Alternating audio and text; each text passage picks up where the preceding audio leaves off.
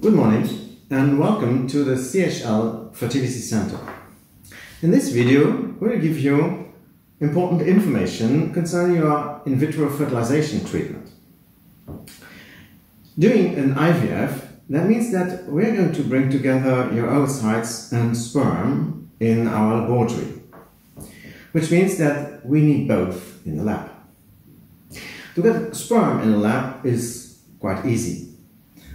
On the D-Day, in most cases, the male partner will do a sperm collection after a short sexual abstinence of 1 or 2 days. In other cases, we will use frozen sperm samples, either from the male partner or from a donor. To get oocytes in the lab is a little bit more complicated, because we have to take them out of the ovaries. Therefore, you will be given a stimulation treatment. And there will be, in the first line, 2 medical drugs. The first is FSH, so this is a drug hormone which is aimed to stimulate follicle growth. And the second one is aimed to block any spontaneous ovulation. Because if that happened, all oocytes would be released into your abdomen and nobody could take them out. So oocytes have to remain in your ovary until we can pick them up. Now, the way your ovaries will respond to that treatment will be monitored by repeated ultrasound and blood testing until the follicular size, that means the diameter of these black round pictures that you can see on the ovarian ultrasound, will be large enough, and until the blood hormone level of estradiol will be high enough. When this is the case, you will be given a third drug, which is HCG. It is aimed to induce the last steps of oocyte maturation. And about 36 hours after this last single injection, you will have the egg retrieval, which is also called follicular aspiration or oocyte pickup. This will be done under anesthesia, which means that you also have to meet the anesthetist before the egg retrieval. Egg retrieval will also be done under ultrasound guidance with this kind of vaginal probe. And on the probe there is the needle. The needle is connected to a collection tube, and the tube again is connected to a suction pump. So during that procedure, the needle will get through the posterior wall of the vagina here and then come into the ovary, and more precisely into the first follicle that will be there on the ovarian surface. Then, with a suction pump, we will aspirate the content of that follicle. This is follicle fluid, and with that fluid, we'll get the corresponding oocyte. So, follicles are those ovarian structures that are surrounding oocytes. Follicles will grow under the influence of your stimulation, and at the end of the stimulation, a follicle will measure about 2 cm diameter. So it is large enough to be easily seen on the ovarian ultrasound. But the oocyte, the cell we are interested in the laboratory, even if it is the largest cell of the human body, it only measures 0.1 millimeter. So you cannot see oocytes on an ultrasound, but only later on in our lab under a microscope. Now, once the first follicle has been aspirated, the needle will be pushed forward a few millimeters and then come into the next follicle. And so, all the follicles that have developed under the influence of your injections will be aspirated one after the other. And at the end of the pickup procedure, there will be several tubes, such as this one here. These tubes then will be put into a transport incubator, which keeps them at 37 degrees. And then they will be brought here into the laboratory. Once we have them in the lab, we will look at these fluids under a stereo microscope to find your oocytes. We then will put these oocytes into a culture medium and prepare the sperm. Sperm preparation will result in a selection of highly motile and normal sperm. Now we can proceed with the fertilization procedure, and therefore there are two technical options. One is conventional IVF and the other is IVF. Conventional IVF, which is shown here on the left part of the sheen, has been used for over 40 years now, since the first IVF baby was born in 1978. In conventional IVF, each oocyte will be put into a single drop of culture medium, and then we'll add about 10,000 perfectly motile sperm to each drop, and then let them do what they usually should do naturally in the fallopian tubes. So conventional IVF is the best option when all sperm parameters are strictly normal. If this is not the case, then we switch to the ICSI method. ICSI means intracytoplasmic sperm injection. So the aim is to introduce a single sperm directly into the oocyte using these two microtools. But before we can use them, we have to prepare the oocytes further. Because when we take them out of your ovaries, they are not just naked cells, but they are surrounded by several layers of small cells, which under the microscope look like a small cloud where the oocyte would be in the middle of. And this is the reason why we call them the cumulus. So in those cases where we want to do ICSI, we have first to remove the cumulus using an enzyme which is called hyaluronidase, and this enzyme loosens the connections between the cumulus cells and the oocyte. And after that treatment, the oocytes will look like what you can see on the next pictures here. Here's the oocyte. It is a large round cell. It is surrounded by a transparent envelope which is called the zona pellucida.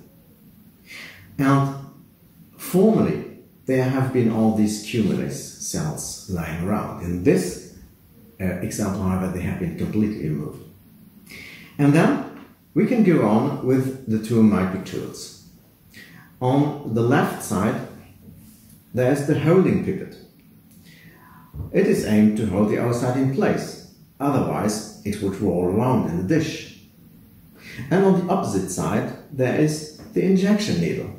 It is a very, very small needle with an outer diameter of only 5 to 6 thousandths of a millimeter.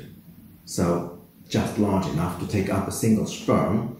And you can see the small point here in the needle, which is the head of the sperm.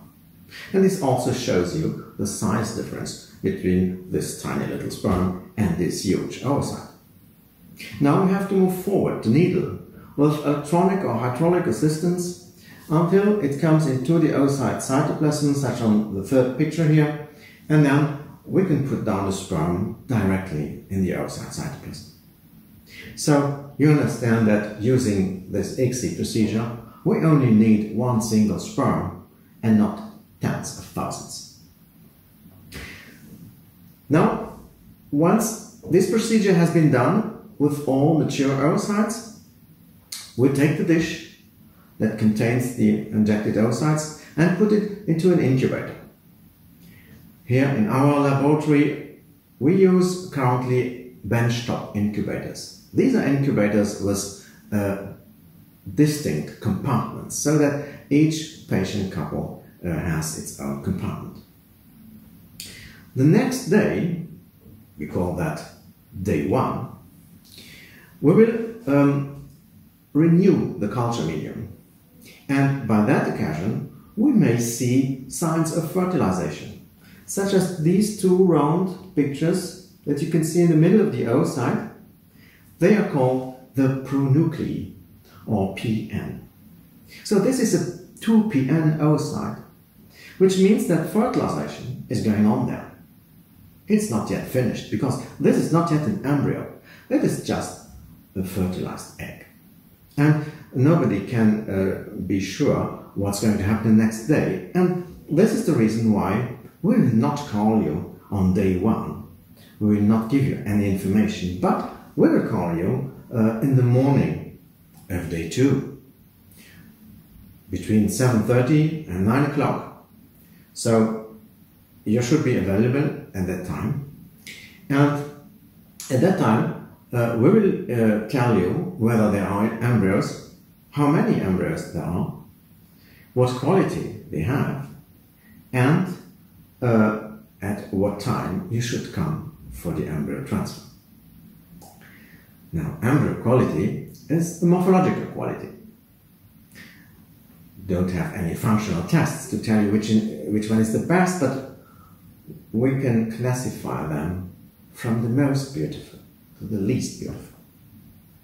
So what is a beautiful embryo? It's an embryo that looks like this one here on the picture. An embryo that has already 4 cells on day 2 or 8 cells on day 3. These 4 cells should be of equal size. They should all have one single nucleus. They should be symmetrically organized. And there should not be any fragments lying around them. Fragments may occur, for instance, when one of these cells is dying and then becomes fragments. But fragments cannot move away from the rest of the embryo, because at that time there is still the zona pellucida, the former envelope of the oocyte. An embryo may fulfill all criteria. Then we call it a grade 1 embryo. This is the most beautiful, such as this one here. Then we have grade 2 embryos. They have minor imperfections, but are still of correct quality. And sometimes there are so-called grade 3 embryos. Here's one of them. This is a heavily fragmented embryo, such as you can see here, half of its volume is occupied by fragments. This kind of grade 3 embryo clearly has less chance to implant. But in those cases where we only have grade 3 embryos, we're going to use them nevertheless, at least for the fresh transfer, but not for freezing. So if the aim is to freeze embryos, we will not do that with this one here, but we would give him a second chance by culturing this embryo for 3 to 4 additional days in the lab. And sometimes, but not really often, bad looking embryo on day 2 keeps on developing and then reaches a stage where it becomes of sufficient quality to be frozen on day 5, sometimes on day 6. Now, when we call you on day 2, we also give you the appointment for the embryo transfer. And before we do an embryo transfer, we have to agree on the number of embryos we should put back in your uterus.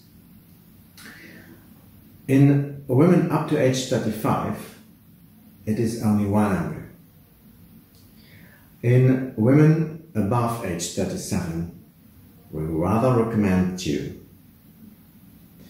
because at that time chances of being pregnant go down, and putting back 2 embryos give a little bit more chances that at least one of these embryos will implant. But if we do so, you also have to take the risk that both implant, and then you've got twins. Now, between age 35 and 37, this question has to be discussed with the couple. So, from a technical point of view, the transfer procedure is a very easy procedure. There is no need for anesthesia, and on the day of transfer, which will be day 2, or if D2 is a Sunday, we'll do it on day 3, the following Monday, and in some cases we may also transfer on day 5 or day 6 after a so-called extended culture. For the transfer, you have to come back to our unit here with your partner.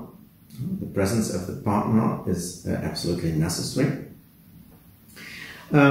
You will be lying on a gynecological chair. The gynecologist will introduce a speculum, such as for routine examination. Then, in the lab, we'll take this kind of embryo transfer catheter. It is a very, very soft catheter. And with this catheter, we will take up the most beautiful embryo, or the 2 most beautiful embryos, out of their drops here. Then give the catheter to the gynecologist, who will introduce it into your uterus through the cervix, using again ultrasound, but this time it is only an abdominal probe. And before, you will be told to drink water to fill up your bladder. And you can see the reason for that. Here, on the scheme, this lady has an empty bladder, and in most women with an empty bladder, the uterus is lying down in that way on the bladder. So that there is a nearly 90-degree curve here to get into the uterine cavity. And this is not always very easy to do with such a soft catheter. But when you drink, your bladder fills up, and the more it's filling up, the more it will push backwards the uterus. And then the way will be straightforward. So the transfer will be much easier with a full bladder rather than with an empty one. As soon as the embryo is released in the uterine cavity, the catheter will be taken off, and then immediately you can get up and go home.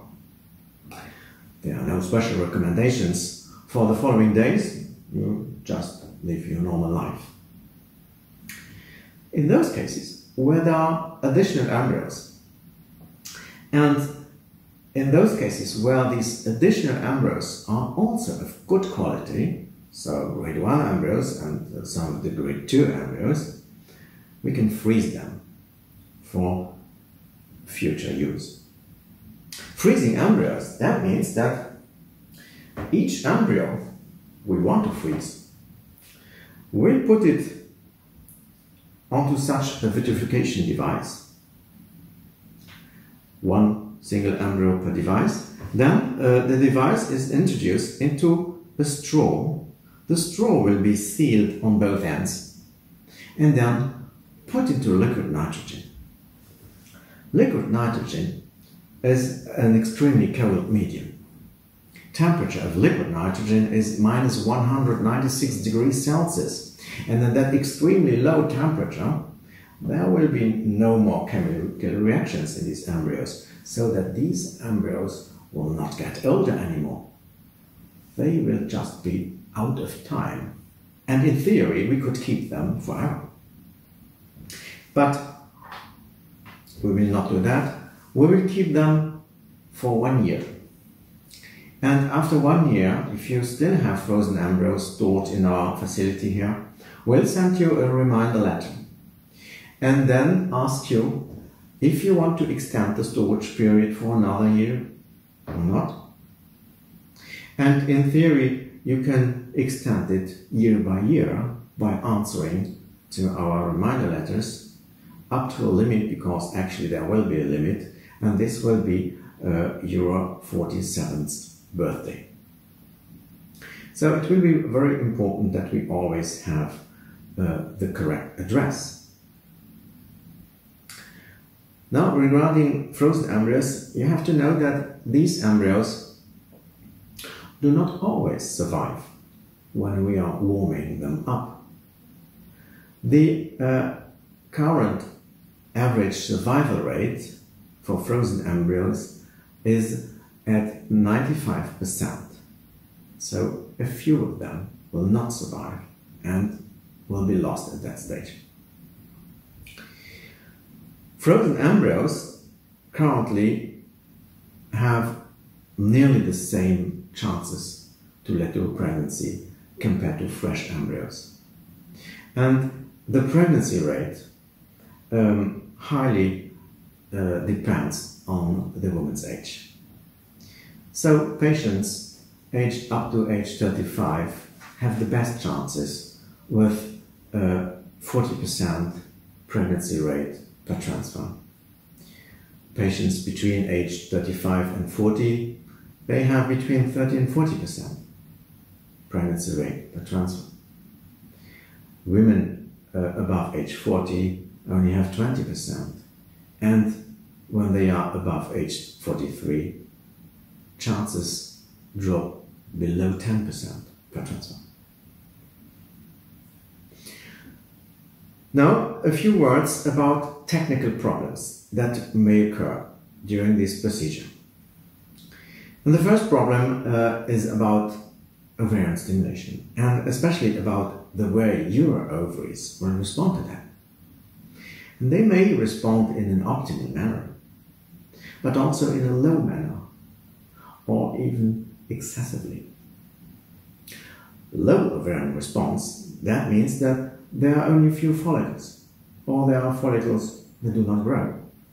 In those cases, the gynecologist may increase the dose of the medication, and sometimes it will be necessary to cancel the cycle. High response, that means that there are a lot of follicles growing together on both ovaries, and this condition may lead to the most frequent complication, which is called the ovarian hyperstimulation syndrome, which is called OHSS. And in this condition, the ovaries will considerably enlarge because of the presence of all these follicles. And these large overstimulated ovaries may, in certain cases, act on the kidneys and let the kidneys keep water and salt in your body. Now, when you keep water in your body, water will accumulate in your abdomen. This is what we call an ascites. And when there is water in your abdomen, this will cause several symptoms, such as pelvic pain, bloating or nausea, rapid weight gain, few urine and dark colored, and sometimes breathing difficulties. These are the classic symptoms of the so-called OHSS. The overall frequency of this condition is between 3 and 4% of the patients, especially among the youngest, that means women under age 30, and also in patients with a so-called polycystic ovary syndrome, and also in patients with very high AMH levels. Now, if this was your case, then you get symptoms. But these symptoms usually do not appear before the last injection. They nearly always appear after that time. So that means that you are very close to your egg retrieval. Egg retrieval will be done anyway. But if during egg retrieval the gynecologist notices that you have accumulated water in your abdomen, then the fresh embryo transfer will be cancelled. And they will ask the lab to freeze all embryos that are able to be frozen. And then they will wait for the time it will take for all your symptoms to disappear. Usually this is the case after a couple of weeks. And then you will have frozen transfers. Now, sometimes this situation can be foreseen in advance, and in those cases the decision not to do a fresh transfer may also be taken before you have any symptoms. So far about technical problems with the stimulation. The second problem is about the search for oocytes in the follicular fluids that have been aspirated. And in the laboratory, we expect to find as many oocytes as the gynecologist has counted black round pictures on your ovarian ultrasound. But sometimes there are less. There are less because some of these black round pictures actually were not real follicles, but only cysts. The cyst is also filled with fluid. This is why it's black on the ultrasound. But there is no oocyte in the cyst. So there may be less oocytes than expected, and in the worst case, there may be no oocyte at all. This is a very, very rare situation, but you have to know it does exist. Next technical problem is about oocyte maturity. Especially in the ICSI procedure, once we have removed the Coumadin cells, we will be able to recognize the details of the oocytes. And there is one detail which is particularly important. It is this small thing here. You can see between the oocyte and the zona pellucida. You can see it here too. This is what we call the first oocyte polar body. And oocytes, they have expelled this first polar body a couple of hours after your last injection. And only those oocytes that have expelled the polar body are considered mature oocytes. They are able to be fertilized. But what if we find oocytes such as these two here? You can have a look at them, and you will see that they do not have any polar body.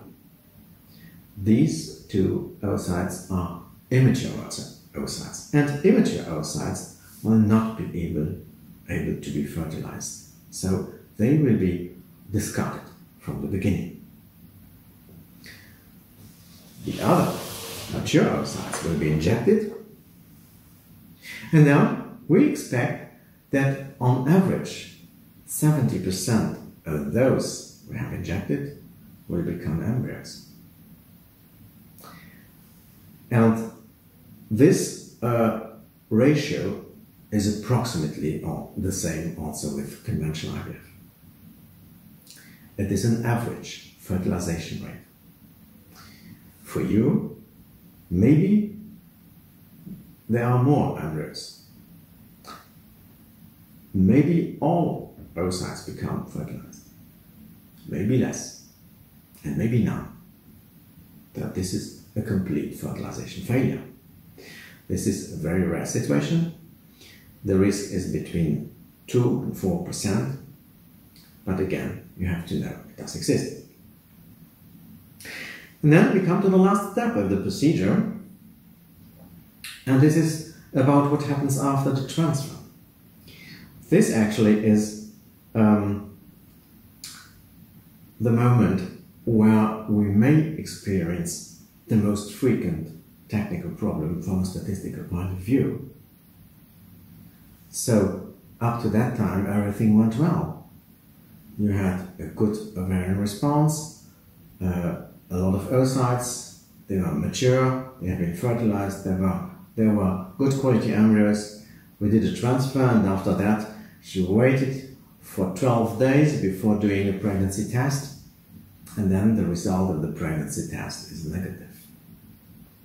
And this is the most frequent issue, because in the best age category, if you have 40% or a bit more of pregnancy chances per transfer, that also means that you have about 60% of risk that the test will be negative. And this is the technical limit of the procedure. Now, you have a small overview over the whole IVF procedure. If you have any more questions, Dr. Laurent Desch and myself remain available to answer them in a specialized consultation. We wish you a successful treatment, and thanks for your attention.